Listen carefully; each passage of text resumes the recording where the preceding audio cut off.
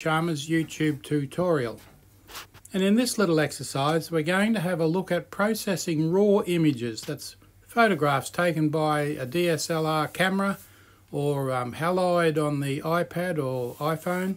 Anything that takes raw images and shows up in your photos as a raw file. Now I keep all my photos in Apple Photos. It's much easier. They're available on all my devices and so on, but we won't go into that. What we need to look at is I'll show you importing from photos. Now recents is up here in the top corner, and the photo I want to show you is a photo with a bird in it. Now you can see how each of these photos, now I've opened that one, have the raw file on them. Let's just close that one down, go back into that again, go back into recents, and there we are. Now you can see that series of photos has the word raw in there. That's because they were taken with my DSLR Micro Four Thirds camera, and they were taken early morning, some birds on the feeder. Now the second row down on the right hand side, there's a feeder. That's the sun was striking the window and creating strange lighting effects there, but it ended up too dark, and of course what I wanted was the bird. Now processing a raw image for beginners, if you like, because I'm not going to go into a great deal of detail here, is fairly straightforward. Let's open that file. Loading from photos, and you can see that's really quite dark. But observe up the top here where it says, the top left hand side, it says raw DMC G5. It's an Olympus M.40 to 150mm lens, taken at f4.0 to 5.6, ISO 800, f8, 132mm. So it was almost extended out to its full length, 1/800th of a second. Now if we have a look at the commands list, sync before, sync after, swap, toggle, clipped highlights. Oh, and you think, my goodness, what's in there? Well, there's a lot of stuff in there. But what we want to do first is just bring up the tones in that. Bring up the highlights. We want to process it a little bit before we develop it. Think of this as the negative. Now let's have a look at the right hand side. There's some histogram there. There's the exposure. Now what do you think? It might be overexposed or underexposed? Possibly underexposed. So let's bring it up a little bit. There we go. That's much better. Black point 0%. The blacks in that aren't too bad. I might leave them where they are. The brightness, does it need to be brighter? If it goes brighter, then the roof of that little birdhouse will probably wash out. Yeah. It's not too bad though. 10%. Let's take it back down. Let's shuffle that right across. You can see the difference there. Now the brightness fills in the background, but it washes it out a little bit. I might just leave that at 0. Contrast, you can enhance the contrast a little bit.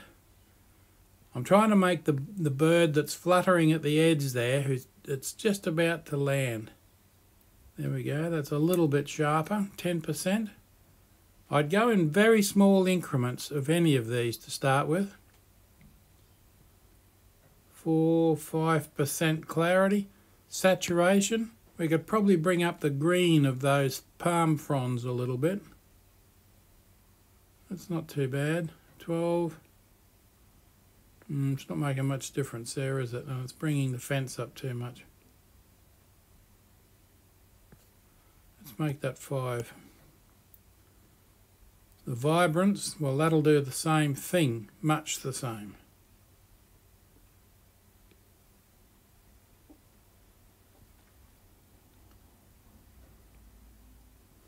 Let's make that 5% as well.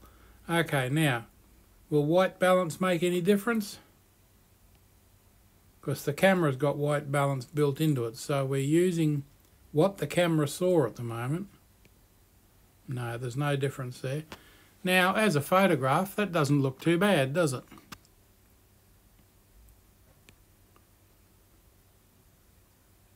Obviously, there's a lot of wastage in there. We'd need to crop it slightly.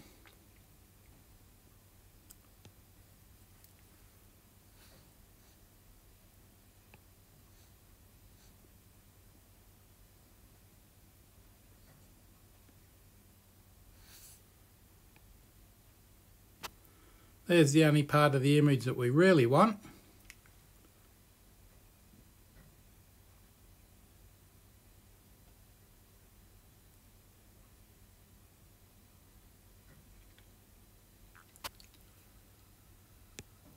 Go back to there. Now we can develop the photo. Do you think that's clear enough? That's not too bad. Of course, the bird is on the move, so that's always going to be difficult to get right. But you can see, don't just open the photo and press develop. What you can do is do all of this first. Let's see if we can bring the contrast up to 15%. Just to sharpen the little flying bird's wings up a little bit. Its tail feathers are spread right out for balance. And its wings, that's lovely. Clarity, 12%, yeah, just adjusting those a little bit. Saturation and vibrance are okay. Okay, now we've got that. I would think that's not too bad because it's that little bird flying into the nest and the other one watching its approach. And you can just imagine if there was a conversation between those two, what's going on. And really, that's all there is to, and that's developed. Now, you can see there, that's the pixel background and that's our image. What I want to do is save a copy.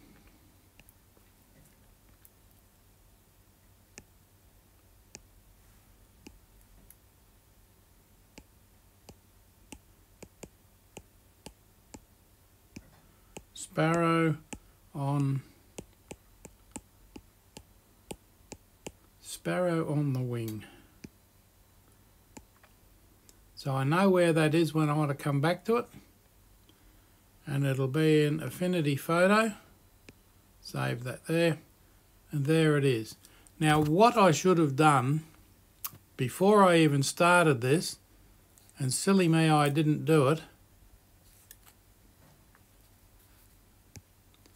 was make a duplicate.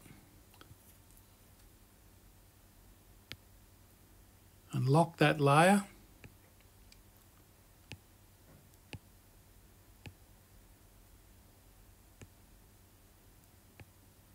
There it is locked. That's the sandwich menu at the top and the word lock. Okay, for a moment I forgot where that was. But that's exactly the same. You see I can probably delete that and it won't save over the original file. But there's my original now and it's locked. The original's locked, the copy's not. And that's all there is to it. Unless of course you want to go to there and export that image, but you don't want to save it into your, well, you could save it into your Photos app. Let's do that. That should be really easy. Save image. There's the image saved. Let's call it, again, bird on the wing. Very imaginative name, as you can see, but that's all right. Okay, PNG. Now I'm going to save that into AF-photo. That's my export folder, if you like. Now let's go and see if we can find those. We'll just back out of that for a moment, and you can see there's the one I'm working on. Let's just save it in the, we'll rename it. You don't want to rename it untitled.